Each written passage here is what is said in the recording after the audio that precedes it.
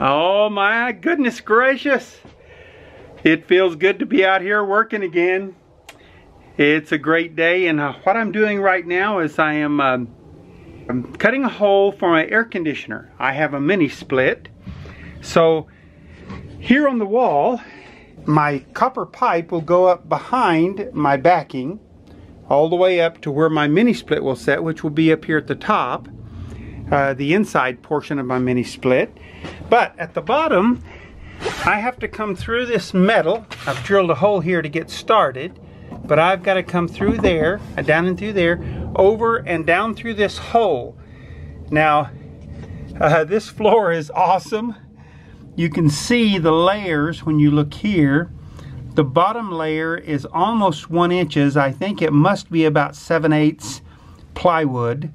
And below that is, looks like maybe almost 3/16 steel on the very bottom. Then I have my foam in there, and that's my insulation.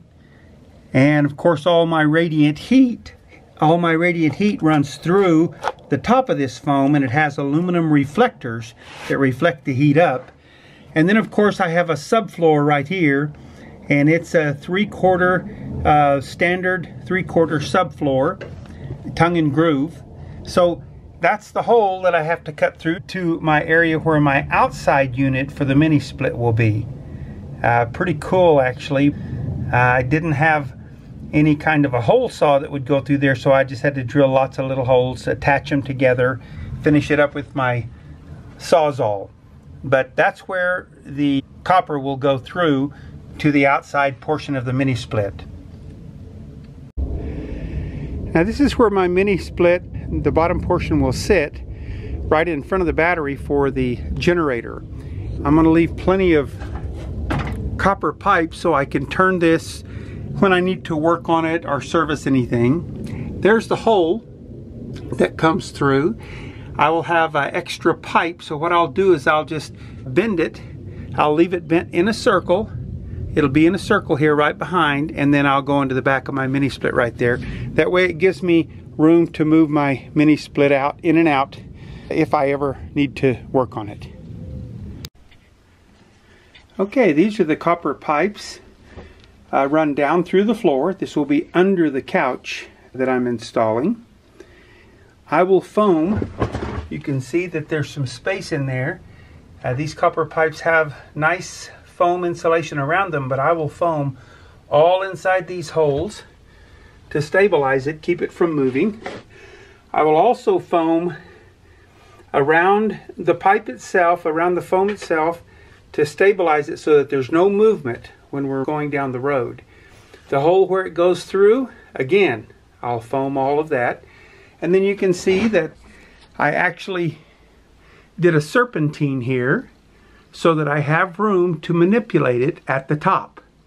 So I can manipulate this. It's a slow process to bend copper. You have to be very, very careful that it's not crimped. I think I got it in there with no situations, no problems. I'll show you on the outside, and you can see exactly how it turned out. Here's where I came through the floor, and I'll back up here so you can see exactly what I have. I have a lot of extra pipe there. So what we'll do is I will curl that very carefully, make a circle back behind my unit. This is my unit right here. Whoops. And actually where they attach, you can see where the pipes come in. I'll be attaching there, and then there will be a couple of circles, and then it will go up through the floor, or at least one circle. So this is backwards to how it'll sit, but that gives you an idea. Just a quick little illustration to show you how much this insulation helps. Let's take a look right here at temperature. Oh, it's not focusing on this. Okay, let me see if I can, there we go. Maybe we can get it to focus.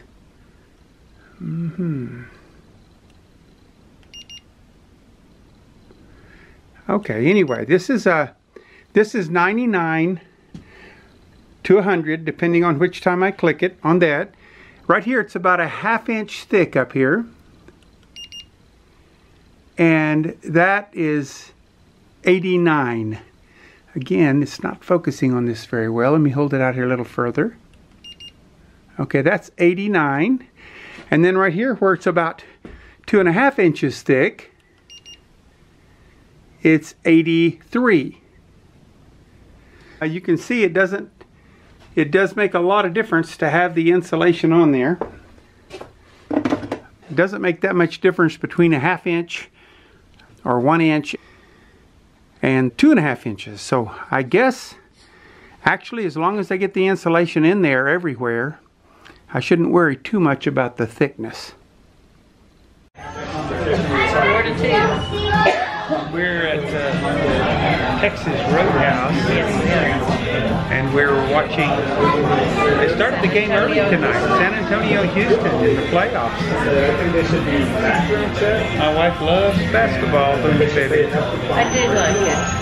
We're gonna have a big old steak, well, a little steak. Yeah, I'm for San Antonio. Here's for San Antonio. I am too, baby.